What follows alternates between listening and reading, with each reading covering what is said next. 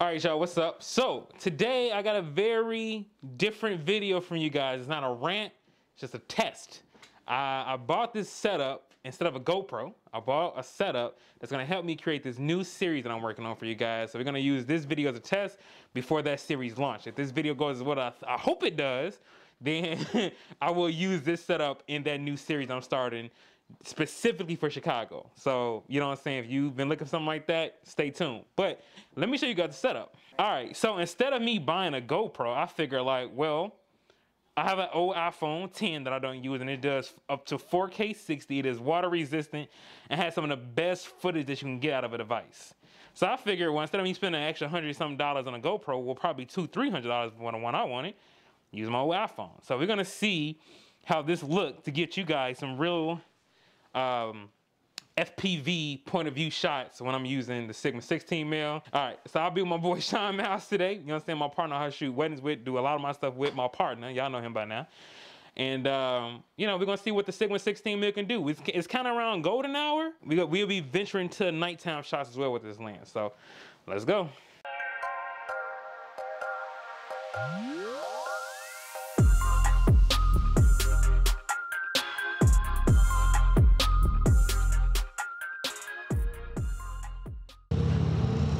All right, y'all, so the place we'll be starting the street photography at will be downtown Chicago. Let's go ahead and switch camera views.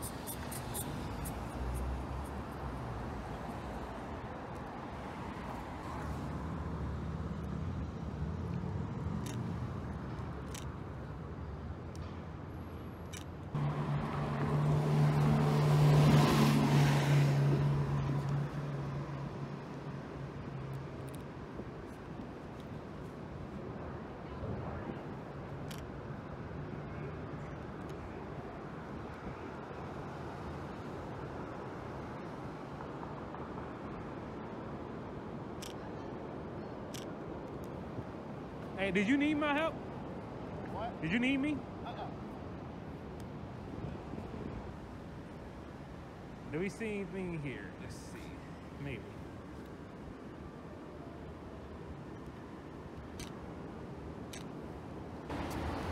Hopefully you guys can see that.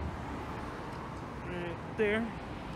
Yeah, just a tad bit closer. Now, again, this is equivalent to like a 32, so not quite a 35, but you know, it gets the job done. Too dark. Let's crank the ISO. Crank the ISO just a bit.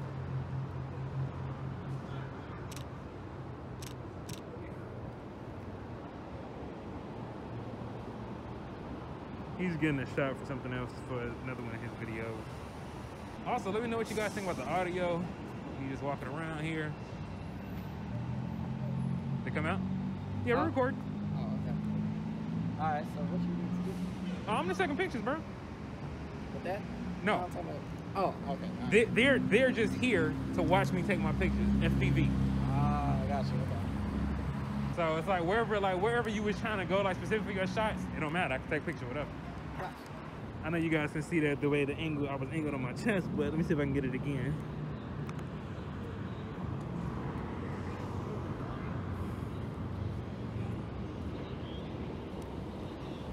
Hey, Sean, look. Yep. Step back a little bit. Right there.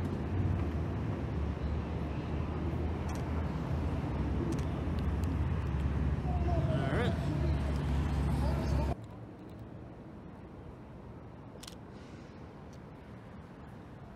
Also, keep in mind, y'all, with this camera, everything does not need to be at f1.4. You know what I'm saying? Don't be afraid to close the ICE up a little bit.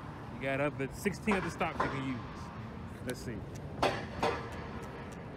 16 other stops you can use other than 1.4. Just saying.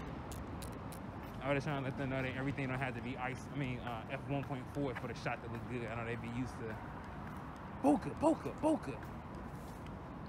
It's not. I just stopped down to f7. I was like, God damn. Bro, I told you this water been rising, you know what I'm saying, for quite a while now. I'm actually feeling this picture here. I wish I can shoot it. Still pretty bright outside. Yeah.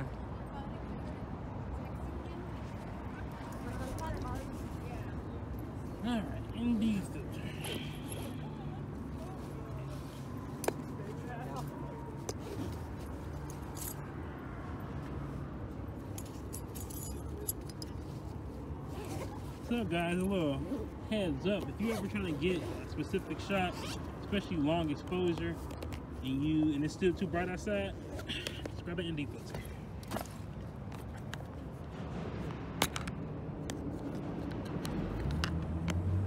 And this is a step-up ring for me to use it on that particular lens.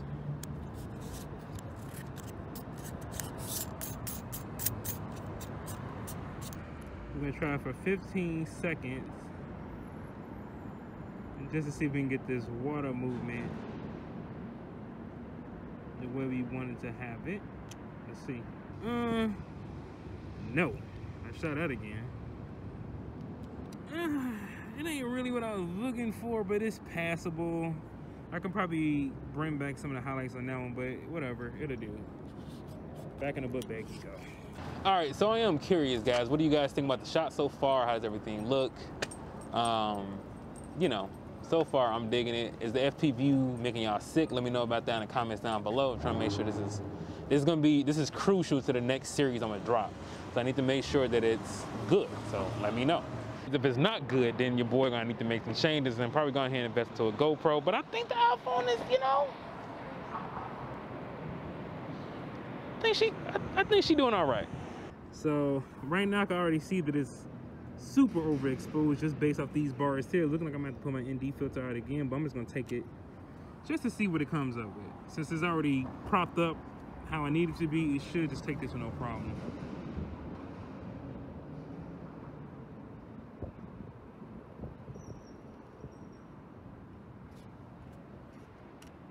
All right, let's see how it came out.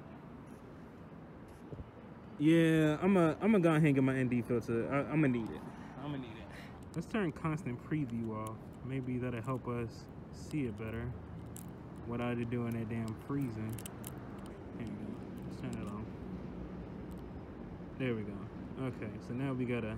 I'm gonna do 30 seconds, which I know is probably too much, but cause this is just, yeah. Let's try 25. Since now that I have the ND filter on, it's a little top heavy, so I'm just holding it down with my finger. Maybe the water's a little silky smooth how we, let me see if I can bring closer. The water's a little silky smooth how we like it a little bit, but I'm gonna just go, it's the skies are really blowing. Let me try one more. I'll take it for now. It's gonna do for now, I can tell you that. I will take it for now.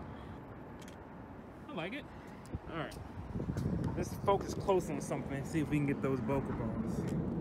Then go ahead and go to manual, just so we can, yep.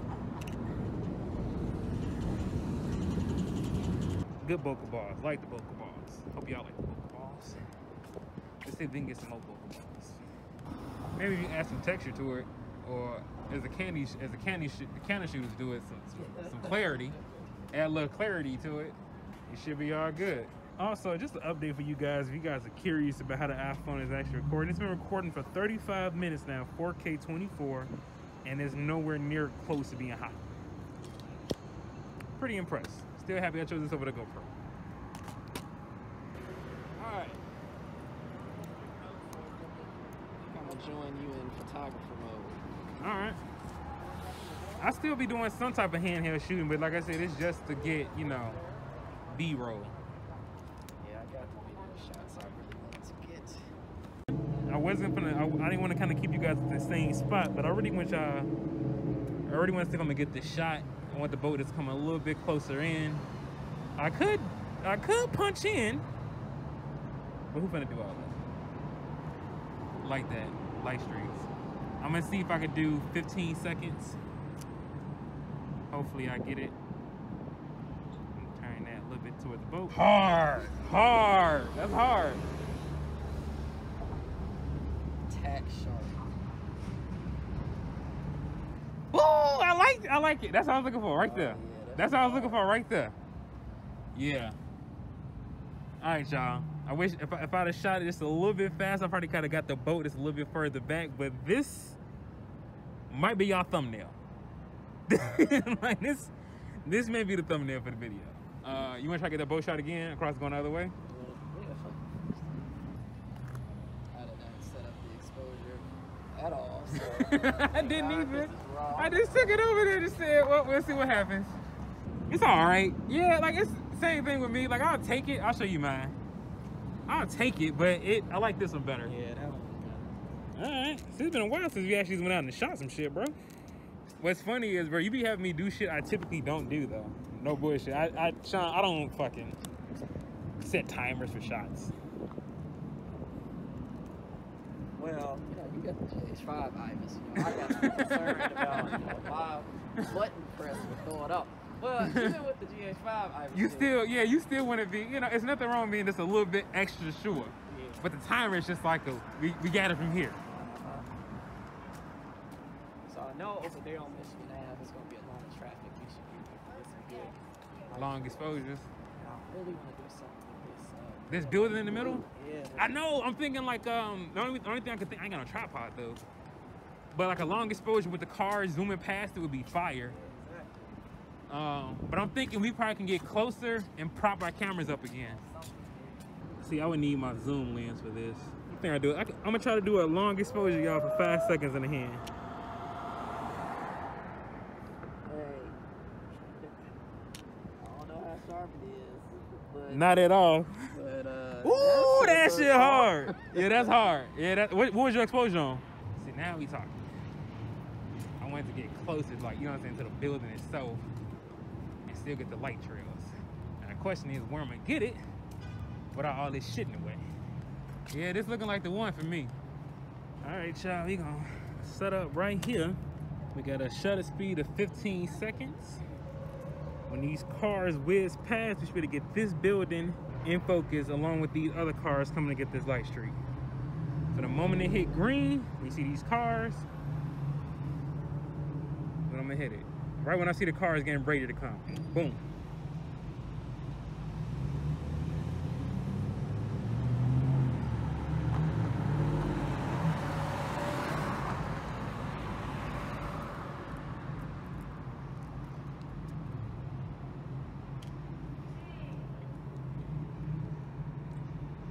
If this car wasn't sitting right here, this would have been good.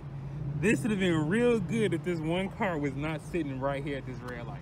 So if y'all ever wanted to know which building that was, that be doing like all the symbols and stuff that y'all be seeing in Chicago, hopefully y'all can see it. It's the thing that's a Sheridan. Just in case you can see it on camera, here it is in the GH5. Look at that Ibis. Can't even tell this lens is not optically stabilized. All right, y'all, we're gonna try a portrait photo real quick, just to see how we can get some bokeh balls. I know y'all love that word, bokeh balls. Like, that's actually hard, low key. Let me get a little closer. Get your camera out one more time. Actually, this works quite well. Little baby bokeh balls from the 32. Do another bokeh ball test real quick, just to see how it's produced.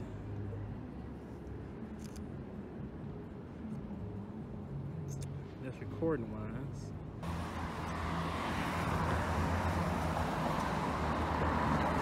All right, y'all, let's see what we can come up with here.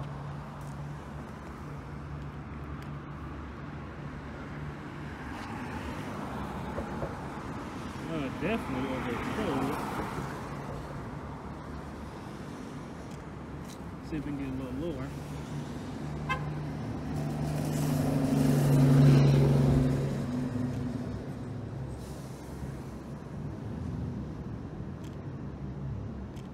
All right, y'all, and I think that's gonna do it.